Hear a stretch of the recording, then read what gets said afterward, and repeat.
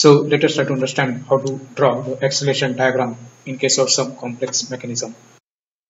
So as shown over here, we are having the mechanism which is having two sliders B and D, and the various dimensions of the links are OA is equal to 300 mm, connecting rod AB is equal to 1200 mm, then BC is 450 mm, and CD is equal to 450 mm.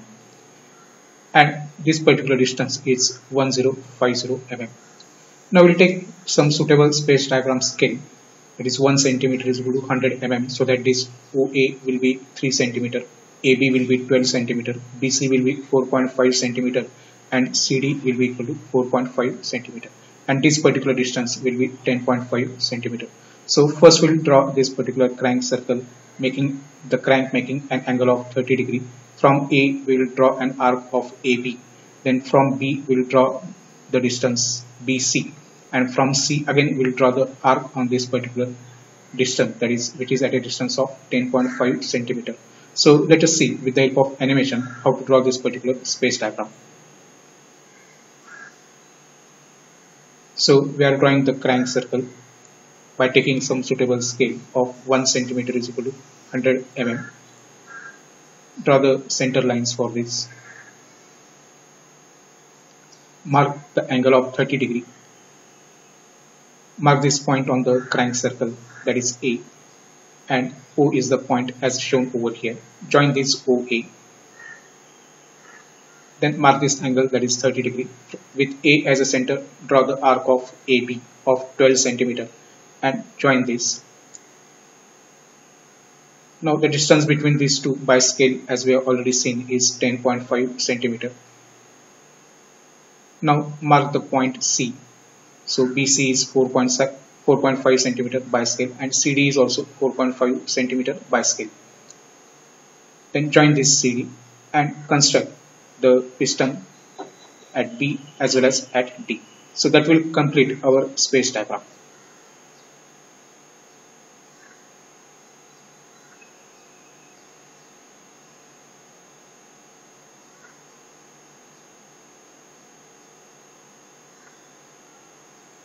Now let us see how to draw the acceleration diagram.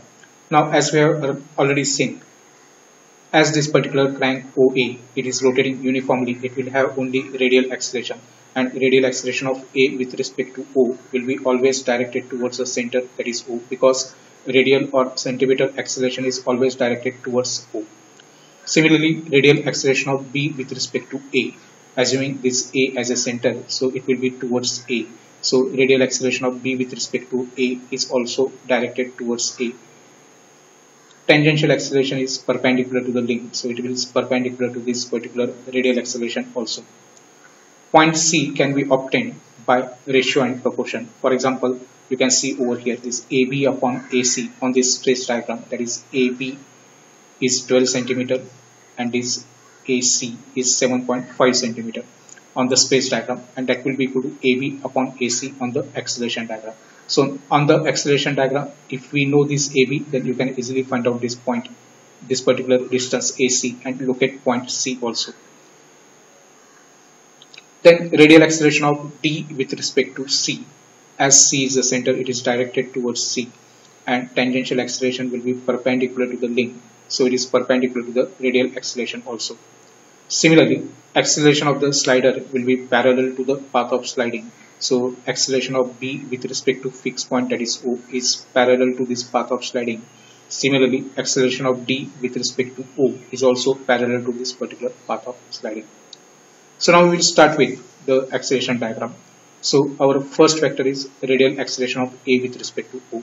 So mark this point O in the space, which is the fixed point. From O, draw a line parallel to this FRAO to some suitable scale, so that we have already drawn over here. So this is point A. So this is FRAO, that is acceleration of A with respect to O.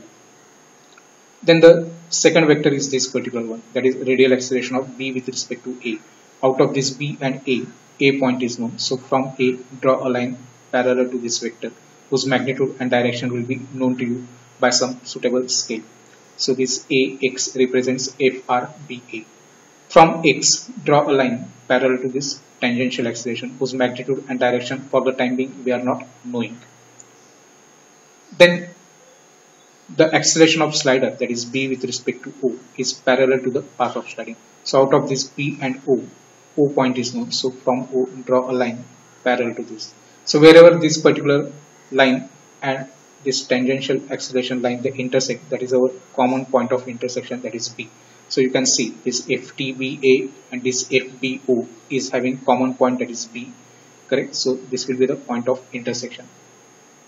So join this AB representing the resultant acceleration of B with respect to A.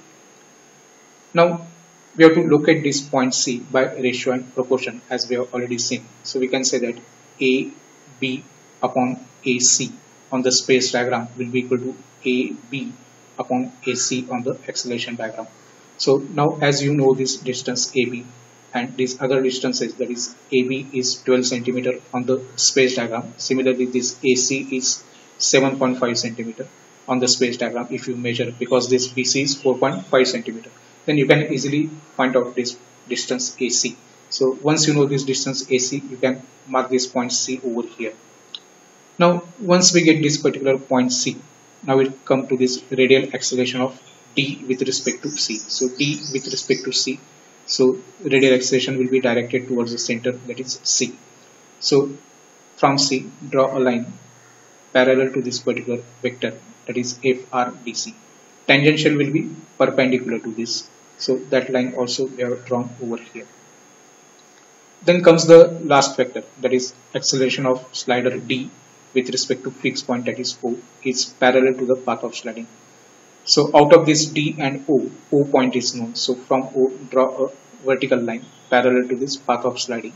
So wherever these two lines, that is the tangential acceleration and these lines, they intersect, the common point is D, correct? So point of intersection is the common point between these two, that is FTDC and FDO. They are having D point common in them. So this is point D.